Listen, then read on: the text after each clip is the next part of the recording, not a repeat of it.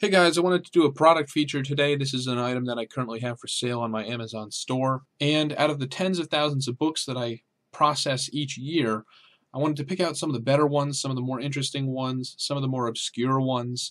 And this one really stood out, so I wanted to talk about it today.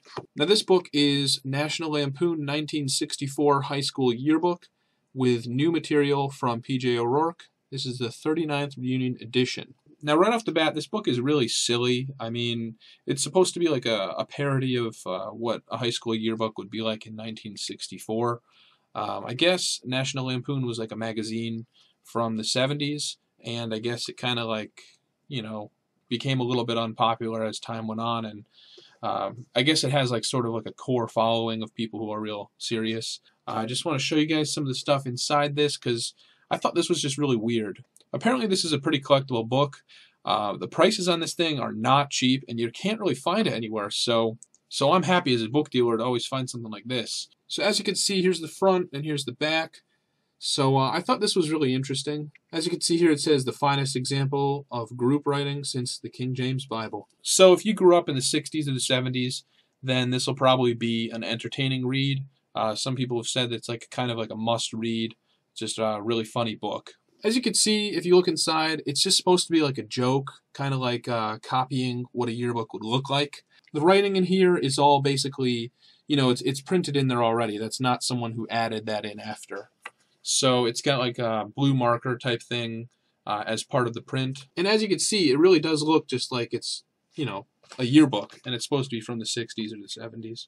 If you look in here, you can pretty much see it's basically a yearbook, except the thing that it does is it's always got some sort of a joke that would remind you of the times. Now, since I grew up in the 90s, this is long before my time. This is really more my parents' generation, so they would probably get a kick out of this. 1964 spring senior trip. As you can see here, there's like this ad here. It's just really supposed to be reminiscent of that era. It's got a whole bunch of stuff in here that's pretty silly. I don't exactly know. A lot of it is written in cursive, and I guess back then, pretty much you had to write everything in cursive. It's got a whole bunch of silly articles in here also. It's got the different clubs, and it's got all these pictures that are supposed to be from that era. So pretty much it's just a silly book. It's really weird. I guess it's some sort of a nostalgic type thing. It's a joke.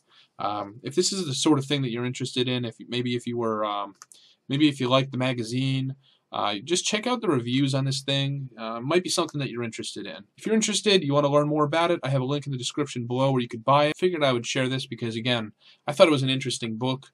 It doesn't really apply to my generation very well. But certainly, if you're in your 50s or 60s or something, you might get something out of this. So you might want to check it out. All right, guys, let me know what you think in the comments down below. If you've read it, of course, let me know what you think. Is it a good book? Do you know anything about it? Would you recommend it to someone? Thanks for watching, guys, and I'll talk to you later.